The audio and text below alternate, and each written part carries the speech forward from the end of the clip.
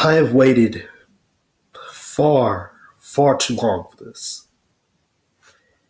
And the reason why is things just kept happening and happening and happening and happening over and over and over and over and over again. And to every single person that follows this channel knows we spend the spring, we spend the summer, we spend 6 straight months talking about indoor and arena football, and now it is November. It's been 3 months, 3 long months since the NAL championship ended. It's been 3 long months, and finally, it is time to talk. Finally, it's time to get the words out, time to get all the truths out, time to get all the naysayers out, trying to get everything out. This may be long. I don't know how long this is going to be because there's a lot to talk about. One league I will not even mention is the United Indoor Football League. That's fall league that has teams from other leagues in it and teams that have been revived and stuff like that. There's just nothing to talk about there. Nothing to talk about. Like a team is already folded, I think, and teams are playing games, yada yada yada. Typical tier 3 behavior with a league like that. Plus, it's fall. We should be playing in soccer plexes in fall. I'm sorry, for a tier 3 league like that. So, first things first. CIF is no more. It is dead. You have the AWFC, the American West Football Conference. That league is dead. They are dead. All three of these leagues are dead. So this is misleading. This part of the slide is misleading. But they are all dead. AWFC, Oregon High Desert Storm, dead. Wenatchee, honestly, still up in the air on that. But South Florida, Las Vegas, the AIFA in general, dead. Dead. And we'll talk about, why, as we get into it. Again, 3 leagues are gone, so this one's a little bit more accurate as far as the title of the slide. So the CIF ceased last month. It's been over a month. It's been 6 weeks since the CIF died. And, you go back, you take that history back all the way in the early 2010s, with the old CIF league. That league has been around for well over 10 years, and it's gone, technically. So every team besides Gillette is going to the AFL. We'll talk about the AFL. The AFL portion is going to take up a good chunk of this video, so I'm just going to be real with y'all. Gillette's assets, Steven Titus can't own 2 AFL teams, so he's, trying to sell off the assets for Gillette. They've been up in the air for quite a while, for about 2 months now. Team's not going to play in 2024. They could have been able to play in 2024 had they been able to move to maybe Casper or somewhere else in Wyoming. But instead, Gillette will not be playing in 2024. The AWFC, again, they were down to 3 teams. They lost the Idaho Horsemen to the NAL, and we'll talk about what the NAL has done. And again, Oregon is dead. There's another Oregon team that the AFL, that's basically where that team is going to go. Wenatchee Valley, I'm not sure yet because, despite the fact that they haven't said anything, they haven't said they're dead or anything either. So the Las Vegas Kings, South Florida Thunder, they got left behind. Las Vegas has been doing their own thing, with like the 7-on-7 league, the AF7L thing. South Florida has gone through some stuff with their head coach and stuff like that. So both might be dead. Who knows? They'll probably say something in the near future anyway. But right now, I'm just going to say case is closed on all of these teams for the moment. So the IFL has made the biggest additions of the offseason. You see the 2024 map not pictured as another expansion team, but we'll talk about the expansion team in a moment. You have two teams that left the NAL in Jacksonville, who will be in the East, and San Antonio, who will go in the loaded West Conference. So, it's going to be one hell of a 2024 season for the IFL. As free agency is open, guys getting signed, guys getting traded. Drew Powell is not in Arizona anymore. Dalton Sneed is in Arizona now. So there's plenty of guys that have been signed. Plenty of things have been going on as far as player signings. We don't really focus on that too much here, but again, I did pose that question up in the community tab like a couple weeks ago when that trade was announced. It was a crazy trade. Also, Ramon Atkins, too. There's a lot of guys that get signed. A lot of guys that get signed, re-signed, and everything. So guys that are watching that know of this channel and know what this channel tries to do, go ahead and get that paper. Get what you need to get noticed, because you're going to get noticed. I guarantee it. When an IFL game is on YouTube, or presumably a couple games on CBSSN this upcoming season. So yeah, IFL hit it out the park with these two additions. Again, Jacksonville's going to be in the East, San Antonio in the West. The schedule, once again, it's been steadily increasing to 16 games over the past couple of years. Last year was weird because it wasn't 16 games. I think it was supposed to be 16 games, but again, arena availability is arena availability. So, things are going to start March the 16th, and they're going to end on July the 21st, and the playoffs will go until the second week of August, presumably. Might be the third, I don't know. We'll see how that goes. There's certain interviews out there with Todd Tryon already, how everything's getting set up and everything. So Massachusetts and Sioux Falls, they're going to play a game in Fargo, North Dakota, as Bismarck may still be able to come back. They're in negotiations both in, Bismarck, Fargo, and other arenas. So Columbus is more than likely dead. Again, both are not listed among the IFL website members. They're not listed there. So Columbus has probably finally gotten the boot. One big coaching thing, though, and, again, it's coinciding with San Antonio's move, is that Tom Menas brought himself, not only just himself, but a great cast of guys with him. There's also a nice podcast that he and my boy Ralph Judkins host, branded. So go ahead, I'll try and link that somewhere. Brought a great cast with him. It's going to be a great season for San Antonio. I can feel it. I don't want to make predictions right now. It's too early. It's far too early. Arizona, presumably, more than likely, because of, the Suns and the Mercury, they're going to go to get the Glendale and the Desert Diamond Arena where the Coyotes play. The Arizona Coyotes, they used to play over there. They're going to move to Glendale to the 2024 season. And, another team that had to figure out where they wanted to go was Massachusetts. There was all sorts of things going on internally with Massachusetts, but they were able to figure it out and go to Lowell in the Sonka Center. So Massachusetts will stay in the state, and they will play in Lowell, where UMass Lowell resides, I think. So yeah, there's that. Arenas are done. And also Bay Area, they're not going to leave San Jose. They didn't leave. They're just going to stay put. So the IFL expansion team for 2025 is going to be in Fishers, Indiana, near Indianapolis at the Fishers Event Center. Team name will come later.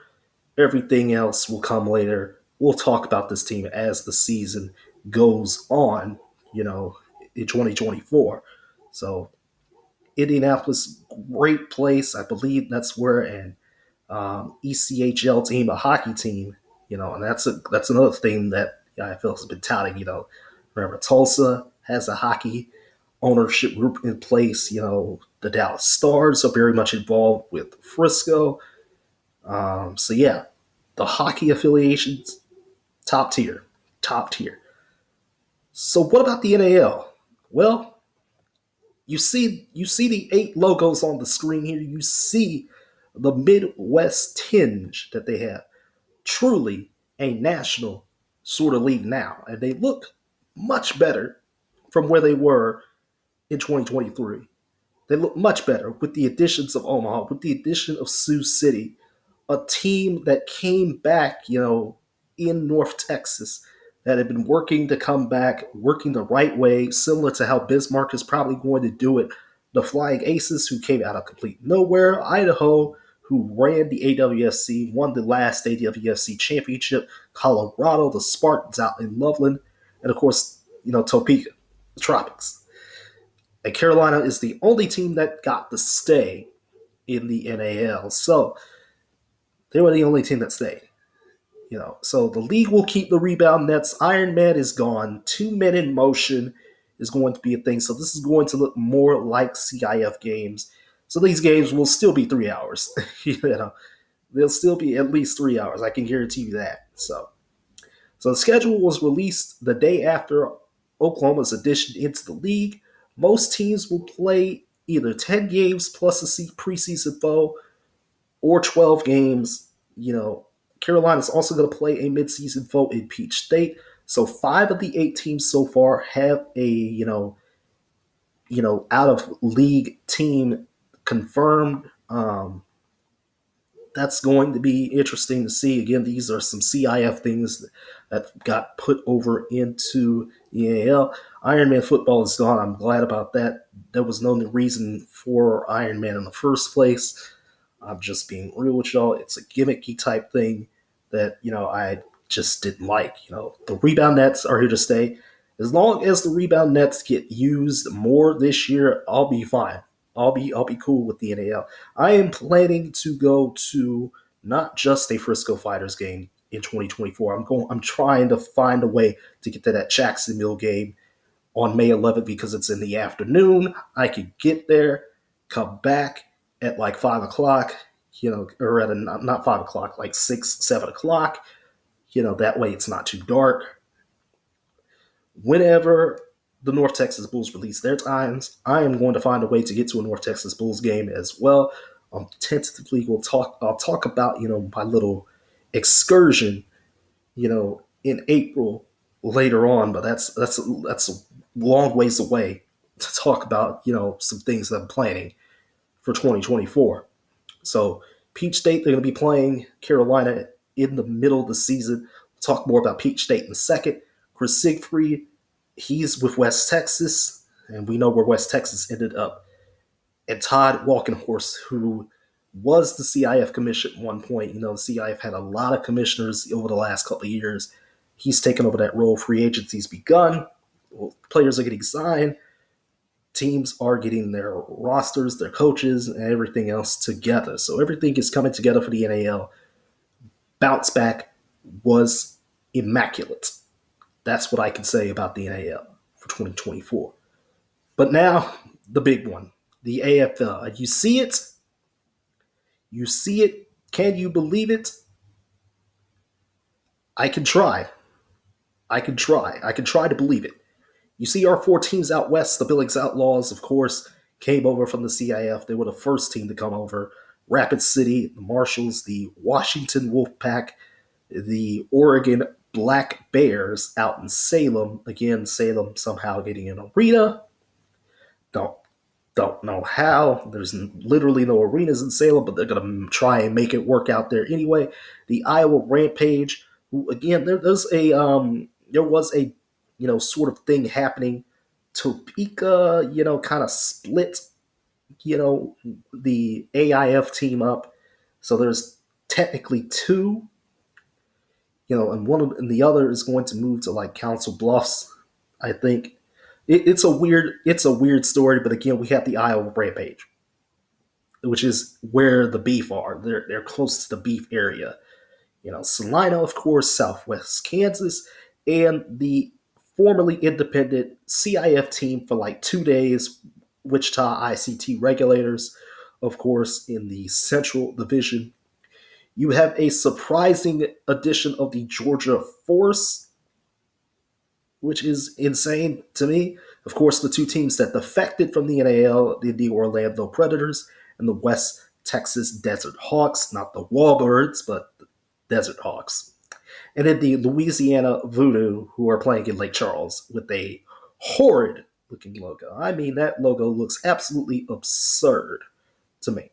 You have the Minnesota Myth, who are going to be in the East. They have no arena yet.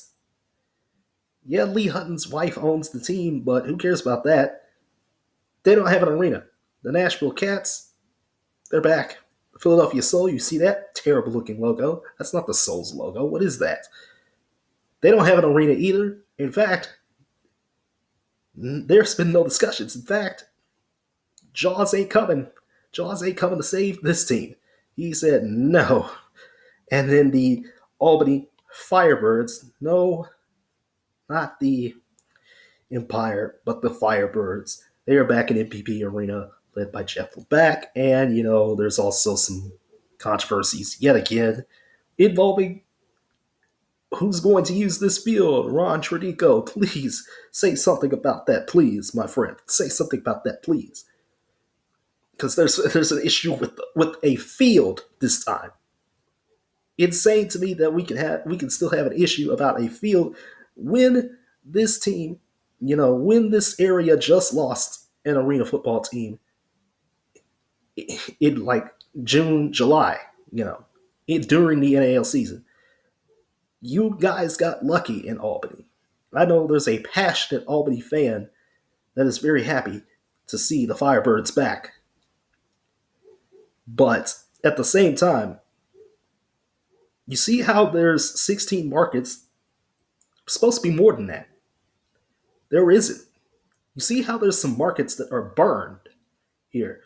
And you're like, why are these CIF teams here? Well, the CIF said that we're going to merge with the AFL because we can't compete in the NAL and we can't compete in the IFL. We damn sure can't compete in the IFL. We can't get it in the NAL. We could have. Keep in mind, these specific 5 teams here, Billings, Rapid City, Salina, Southwest Kansas, and ICT, they all could have gone to the NAL. They all could have. And maybe finally, make that NAL-CIF merger a reality. West Texas and the Preds, I have a feeling, because Chris Siegfried is now the head coach of West Texas, I feel like there was something there. I feel like there was something there, that something happened along the way, and things were just not going well towards the end of Siegfried's tenure in the NAL anyway. The Preds, the issue has been known for quite a while now that they did not like the direction the NAL was going. So the NAL was pretty fractured at the end of 23. Stabilized. Very much stabilized. The AFL, on the other hand, looks lost. There are markets that have been burned. There are teams without arenas. There's a travel-only team here. And 10 games. 10 games, along with not just the 10 games. Keep in mind, I haven't even put some of this stuff in with the whole, with the whole neutral site Arena Bowl and, games in Vegas, a game in Minnesota, championship game in Minnesota. There's also the Chicago Rush out in Rockford. No, not actually Chicago. Not even, I don't think that's even close, but there's also an Arizona Bandits team that's somehow got named. They're not playing in 2024. So that's close to where the AFL said they were going to go. 20 teams and, somewhere to like 24. And, the numbers were flopping and all sorts of things. Guys are being signed, head coaches and owners are starting to be named. But who cares about all that? There's a problem here. There's a massive problem here. There are teams that didn't get an AFL team. There's markets that got burned here. Boise is kind of obvious because there was already a team in the area. There probably wasn't an arena available in Boise. Denver, same thing. Don't think the AFL guys could afford that. Do you think Terrell Gaines and Lee Hutton know what they're doing? I don't think so. I'm sorry. I don't think so.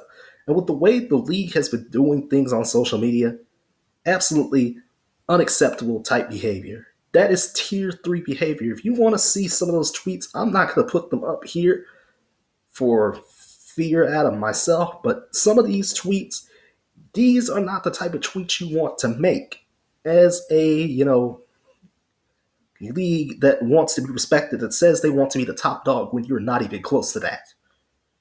You have a Denver market that is not there. Because again, the NAL has both of those markets already covered up. Cincinnati, no way that was going to happen.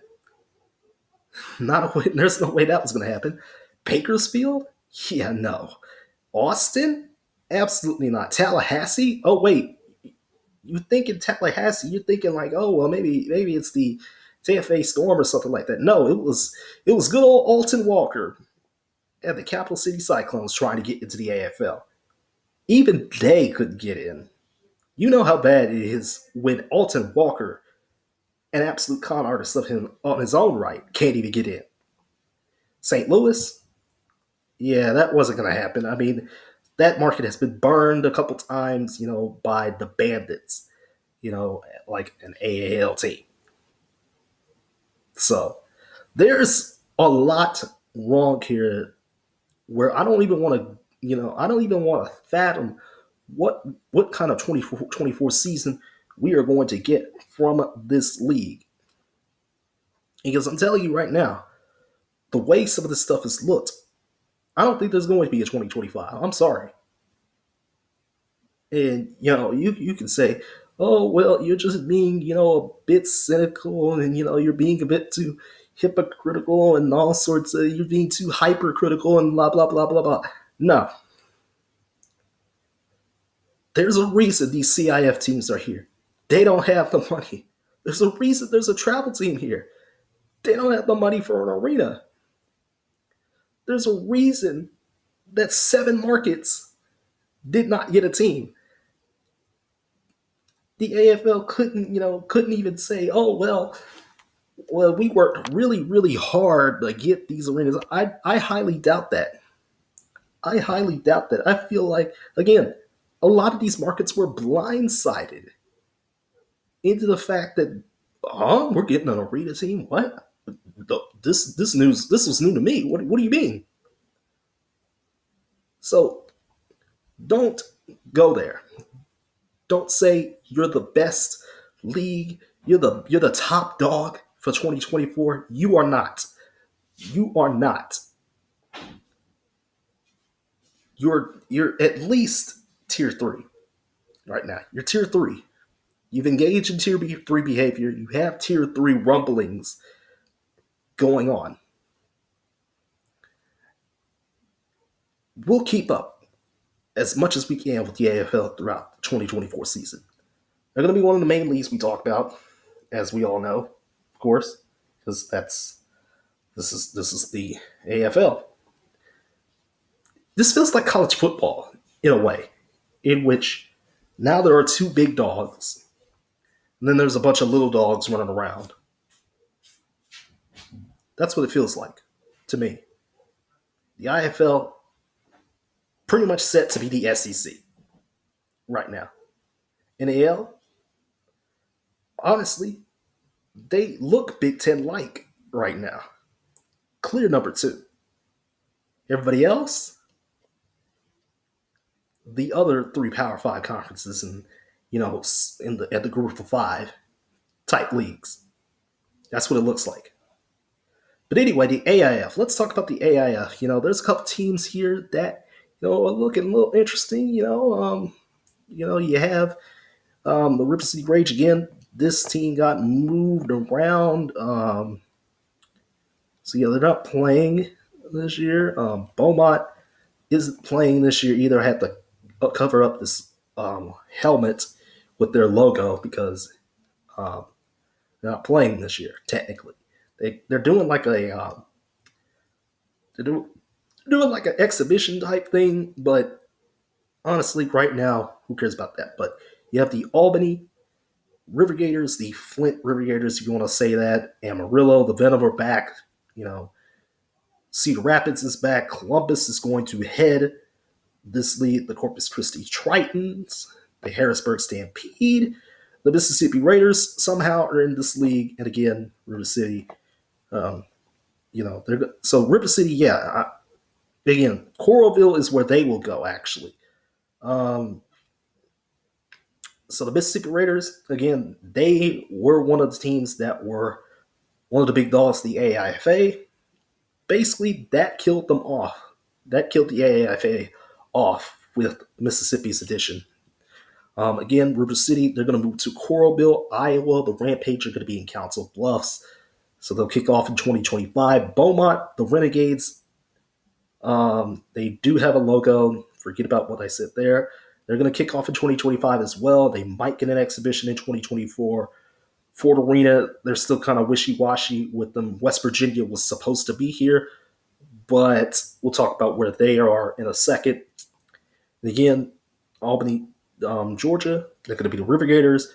They've had scouting reports, combines, tryouts, press conferences on the USS Lexington. Remember when the Arena Football Association said they do something on like a military ship?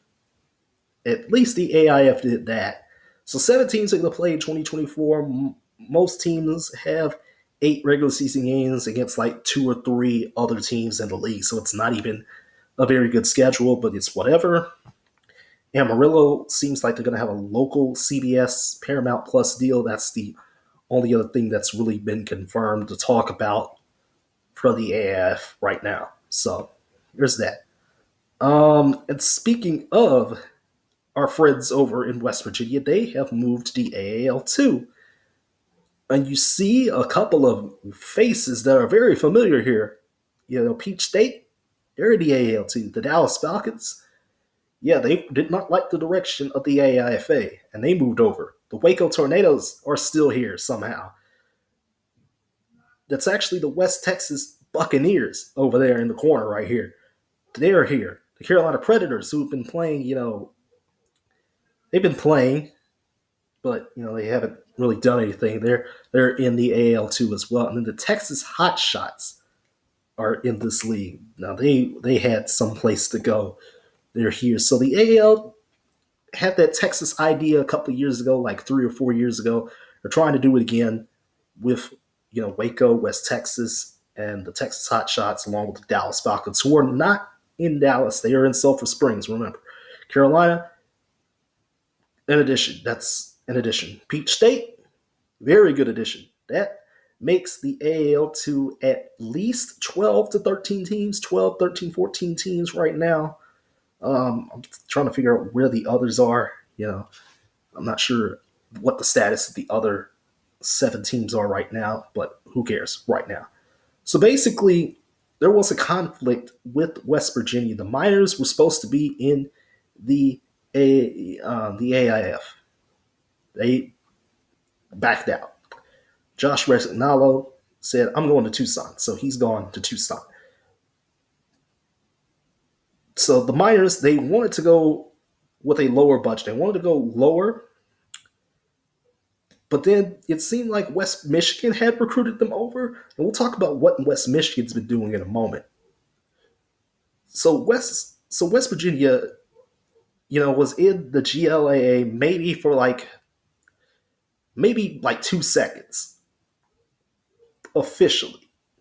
Maybe not. Maybe they weren't even in it at all. But they ended up joining the AL2 instead. So, it's kind of been a weird season because, again, the rumor is that, they left the AF to go to the Great Lakes Arena Alliance or the Great Lakes Arena Football League or whatever you want to call it.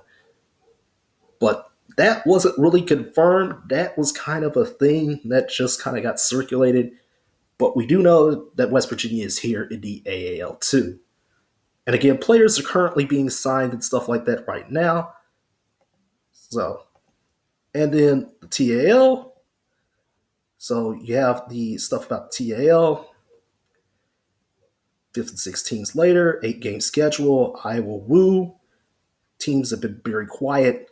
And then finally the Great Lakes, stuff. So you see that. West Virginia. I mean, not West Virginia, West Michigan.